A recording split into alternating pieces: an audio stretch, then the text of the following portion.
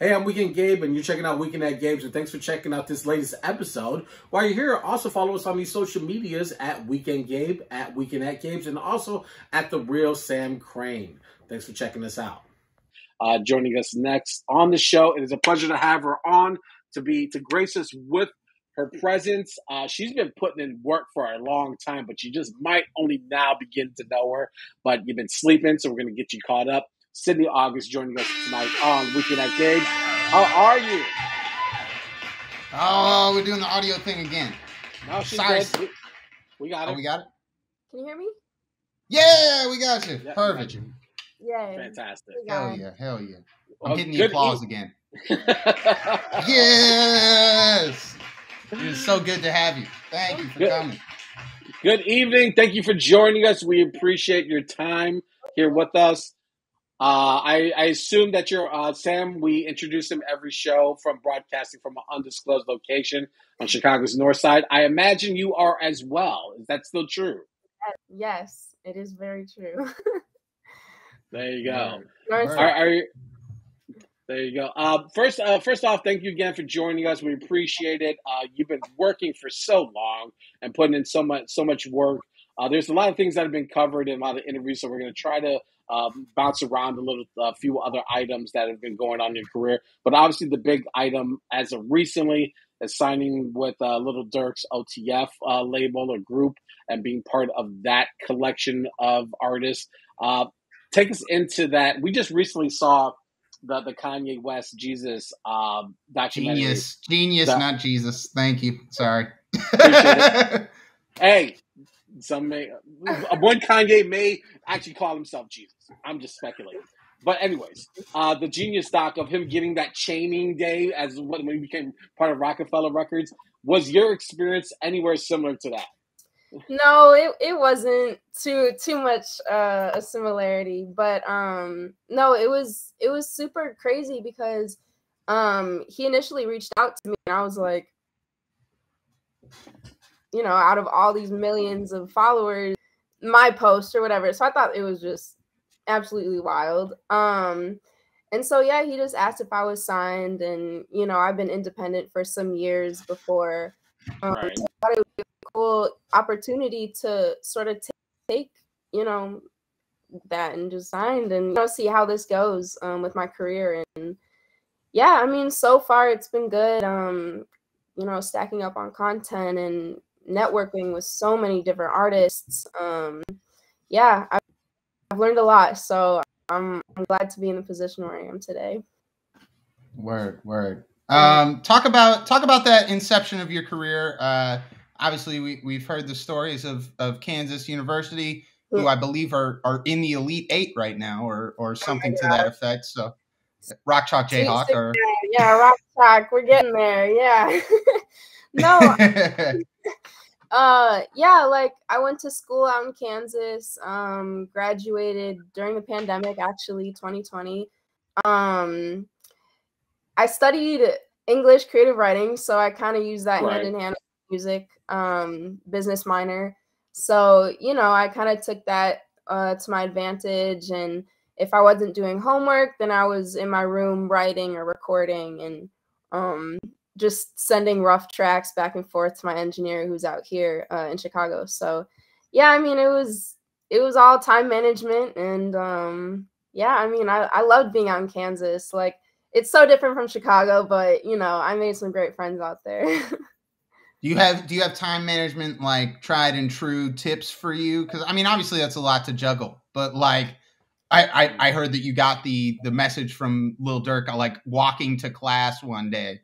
Yeah, it was on my birthday. I was walking to class, and my engineer, who I was talking about, he like posted a video of me rapping one of Durk's songs, and so I reposted it, tagged him, and then that's the thing that he saw and caught his attention, and then he saw, you know, my music and all that, and reached out to me, and you know, oh, your music is dope. Like, are you signed? Blah, blah. And yeah, like we were just locked in since then. And I just thought it was so funny. I'm just walking to class on campus and Durk hits my line. Was there a brief moment where you're like, this got to be fake? No, it was. I was like, at the pause for a second, like on my way to my writing class. I'm like, hold on, this can't be real. But it was. Right, So, right. and yeah, I mean, like I said, like I've been independent for basically my whole life. I've been making music, a long time. And so just to kind of see this door opening, like I had to take that, opportunity. So here we are, and I'm I'm blessed. Like I'm so grateful. One more question So, here, Gabe. okay. Real quick. How do you feel like you fit into that label? Obviously, Lil Durk's music sounds different than your music. You do the sort of pop singer thing even these days, especially with your recent stuff. How do you feel? Did that line up for you, or was there any assurances that he gave you that this music could be pushed alongside the music that he's making? So I'm very different from the rest of the collective, but I think it's cool because I bring a new aspect to the label. I mean, I think it's cool because, Durk's very versatile as well with his music. Like, he'll do his drill rapping, he'll do melodic, he'll sing, so Right. I can fit in there. But, I think it's cool because I stand out, across that. And, I mean, we're all representing Chicago, so I think that's the one common aspect of it, which is nice. But yeah, I mean, it's cool being in the studio because just giving direction, playing my music to him, and just trying to like build what's next. So yeah, that's sort of where we're at right now. Oh, yeah. So in a 2019 Lyrical Lemonade Q&A, you had listed Durk as one of the artists that you'd like to work with in the future. Could you ever imagine 3 years later that all this would have unfolded and transpired? No, it's such like a full circle thing. Like even since high school, I would listen to Durk like before basketball games just to like get me pumped and all that. And like now, hold on. What's the position, Sydney? What are you playing? Man, point guard. What? I'm the one. Of course. Of course. I can tell she has some Stockton to her. You know what I'm saying? It's definitely just a full circle moment for me. He's very inspiring, to artists, and just seeing his story, and being from Chicago is super inspiring. So yeah, I feel super blessed to kind of have him in my corner. Oh, yeah. Yeah. Growing up, you mentioned that you attended Sen High School, which was a fine arts music based school. I've actually visited Sen, and it's a monster school. That it's huge. Yeah, it's pretty big. What did that? Because you also have this musical background with your father, who's he's like a music director, or he does a lot of ads, but also he's a music and also author in his own right.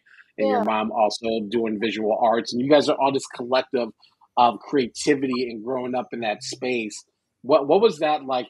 Take us back to as a child, growing up and developing, your interest in music, but also generating your own passion for music creation or getting into a space of creativity. Yeah, I feel like growing up, being around my parents as artists, and even my sister, she's a visual artist as well. I feel like we all inspired each other. We bring a lot of discussion to the table about like creativity and all that. So that's cool.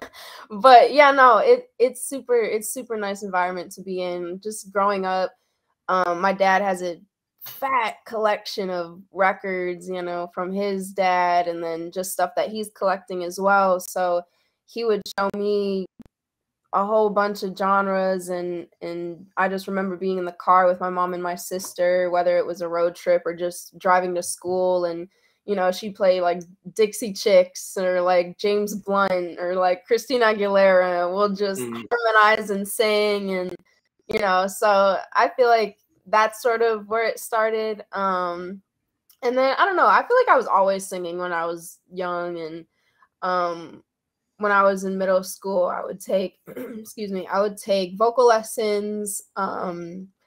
So we would have like seasonal gigs at the school, and we would like each pick our own song and sing that in front of, you know, the school. So Right.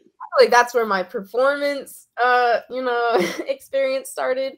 But yeah, I mean, and then high school, like as you said, I went to Sen, so I was auditioned into the fine arts music program, got in, and then that sort of opened my horizons to a choir, like, you know, environment, and working with other artists in different sections and stuff. So I think that's where I sort of gained I don't know, I feel like that's where I wanted to be a more solo artist as opposed to like working. Not Was like it beef? Was it beef? You can let us know if it was beef. no, it wasn't. No, I was like, okay, it's cool working with like a collaborative of people, but it's like I also want to move at my own pace. You know, I don't want to like Right. behind or like be too ahead of people or whatever. So yeah, I feel like I gained that perspective in high school, and then that's when I really started becoming serious, making my own, you know, original songs, posting it to SoundCloud, and then discovering United Masters, which, you know, distribution to all DSPs. Like, so yeah, it was a a whole bunch of steps, but no, I mean, yeah, my childhood definitely shaped like my creative aspect. Hell yeah. Hell yeah. Yeah. You in another interview, you mentioned sort of working on producing for yourself. And I bring that up now because you spoke about, you know, really wanting to be the solo artist. Yeah. But you do a fair amount of work for other people. I mean, obviously, you're featured on the deluxe, Only the Family. You've been featured on many other songs beyond that. Yeah. Where's your sweet spot? I mean, you've worked with some of the most incredible producers in the city, but you've also produced songs for yourself. Where do you like to be? Man, I don't know. I feel like it just depends on my mood and the day. But like, no, my friend Castle, he's the engineer that I've been talking about, you know, like me being in Kansas sending stuff to Castle. He has a studio, and we would just book sessions, and we would engineer, create music, produce like from scratch. And I feel like that's kind of where I got most inspired to produce my own stuff, like electronically. But before that, like with my singing lessons and all that, like I would learn guitar and piano. So growing up, you know, I've become familiar with chords and all that stuff. So I had that sort of knowledge when creating the music, like on Logic or whatever. So yeah, I mean, I don't know, if I'm having a session, like I would definitely want to create something from scratch if I'm working with an artist or collaborating with an artist. I don't know. I feel like it brings a different energy to the session. But yeah, I like to produce. It's an outlet. Hell yeah, hell yeah, hell yeah. And one of the things that sticks out to me about listening to your music is the sort of very warm, very delicate, yet very precise vocal tone. I mean, you talked about the history of singing in the car with your mom, but then also getting the direction through Sen and taking singing lessons as a child. But where do you attribute that vocal control? Because it is super unique. And you don't sound like other people because you have this incredible range, this incredible depth, and this incredible ability to just hit exactly what you want to hit. Thank you. No, I feel like it goes back to like those vocal lessons. Like, we would do different warm-ups and stuff. And so I'll kind of put my mind back in those lessons, and how can I do like vocal control, like breathing, and you know, just like little technicalities like that.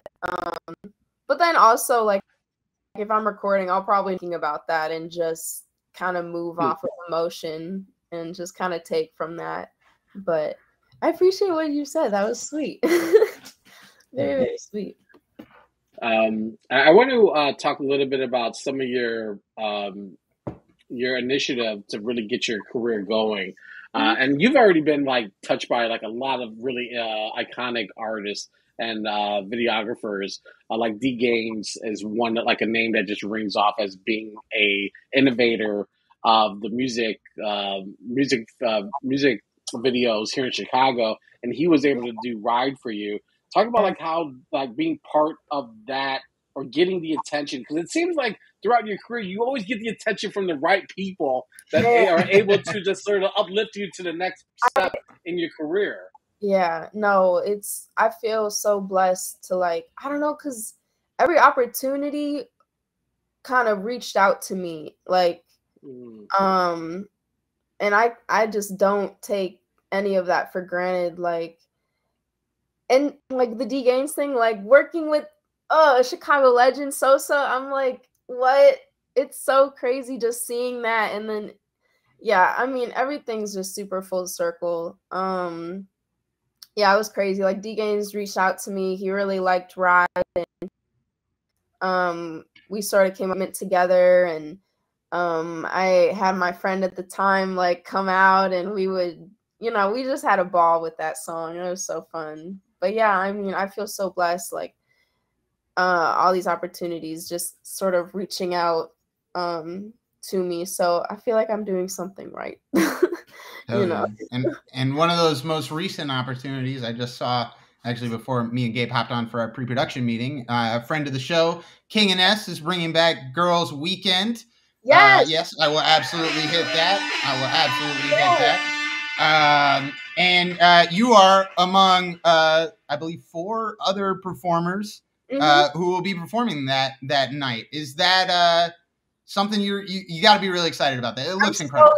Yes, I'm so excited. I mean, like all-star lineup and Subterranean. It's such an intimate like place. Like I've never performed there, so I'm super excited for it. Yeah, and Girls Weekend, like I love what they're doing with Chicago artists, females. So yeah, I feel super excited, and yeah, I'm ready. Like say money, what? Like, yeah. Hell yeah. There's a tidbit in here I'm gonna throw out there real quick. So District 21, who was featured on your debut album, he's the son of Mac 10, who happens to be one of my favorite West Coast rappers. Oh, really? So, yes. So if you could put that together, yours truly would be appreciative. But like, well, what about that? Like, he's West Side Connection, being part of Ice Cube's team. Like, what is that like? Because you said you met his son through Mac 10. So how'd you meet Mac 10? Again, like, okay, so my friend from Chicago, he's out in California now. It's so funny. Like, I met Mac through my friend's mom because they were working together, and Mac was curating like his own label, and so my friend's mom showed him my stuff, and then he was like, so he like flew me out to LA, got me a session, introduced me to District, and yeah, I mean, like the label thing fell through, like that, that didn't happen, but it was so cool to be in his presence, and meeting his son. Like we obviously connected more because of our age. Yeah, so no, I remain in contact with District. He's a good friend of mine. We always talk about kind of like the label situations and just like this music stuff, because we can just relate to each other a lot. So yeah, no, I've been working with District for a while. He's super talented, great lyricist. Yeah, and I'm excited to see what's coming out for him as well. I know he's got a lot of stuff that he's planning, so I'm excited.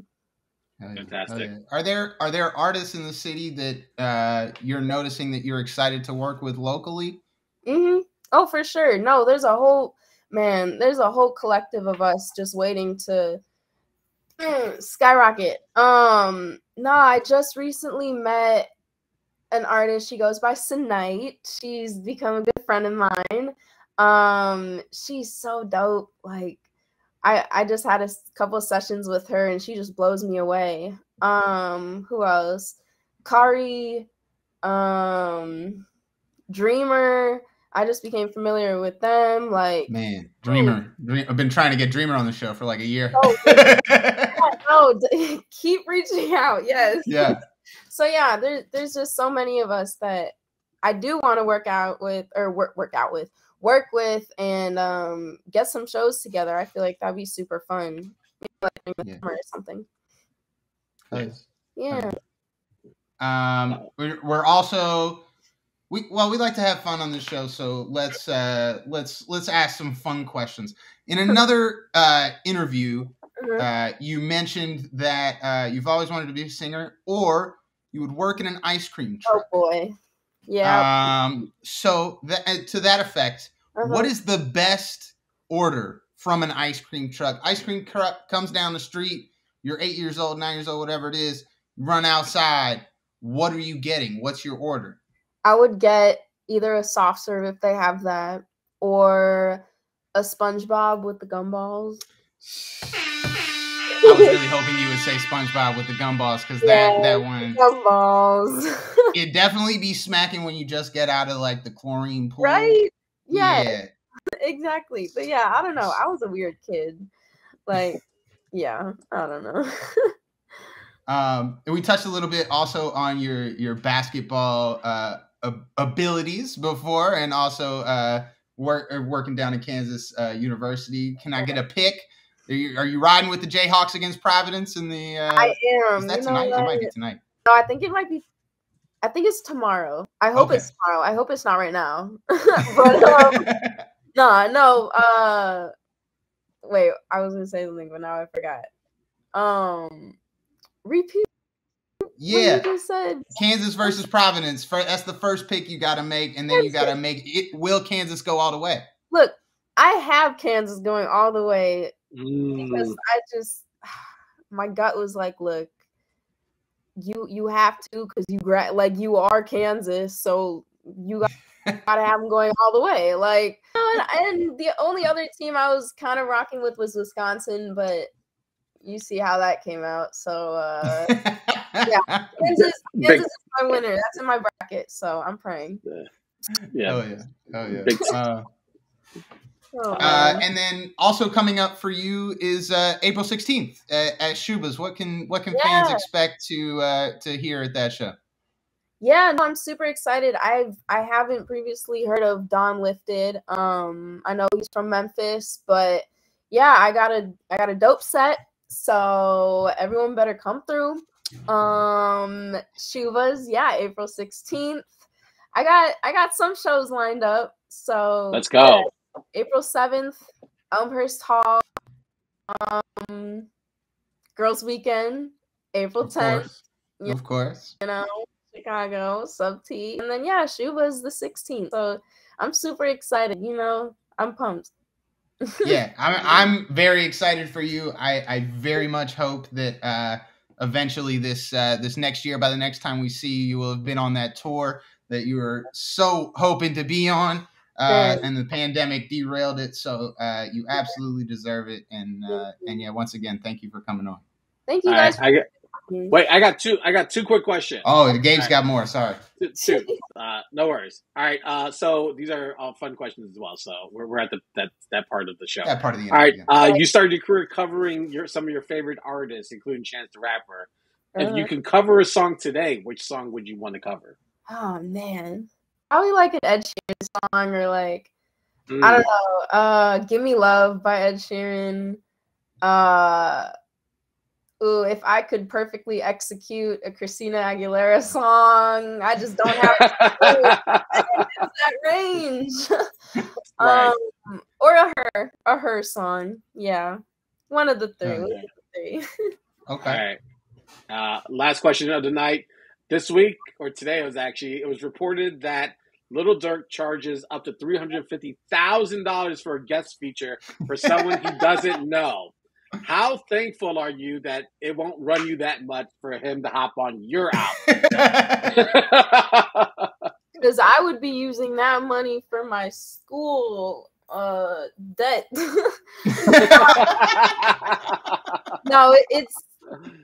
I'm glad that I already got that feature, and No. I'm just gonna keep cruising. keep your head low. But you know, if Lil Durk, if you're out there watching your artist on Weekend at Gabe's, we need her in an OTF chain. Next time I see her, Shuba's Girls Weekend, whatever it is, we need her in an OTF chain. Just make it happen. Just make it happen. That. Thank you guys. Sydny August joining us tonight on Weekend at Gabe's. Thank you for joining us. We appreciate you so much for giving us your time. This was really fun. I appreciate you guys for reaching out. This was so much fun. Awesome. Yes. Thank you. Circle back when the album drops. We'd love to have you. Yes, sir. Absolutely. All right, Sydny on with us tonight. We'll talk to you soon. We'll have her back on. Sydny August joining us tonight on Weekend at Gabe's. Man, that was great. That was fantastic. What a lovely human, and you know, huge shout out to Ben Moscow for putting me on. For the plug on that, yeah, for putting me on, who I put you on, and you secured the deal like the touch of gray hero that you are. That's all I got. just charming gray hair. That's it. Best hair on the show. Hey, I'm Weekend Gabe. Thanks for checking out this latest episode of Weekend at Gabe's. Click on any of the links swirling around my head and also hit the subscribe button while you're here. Thanks for checking out us here on YouTube.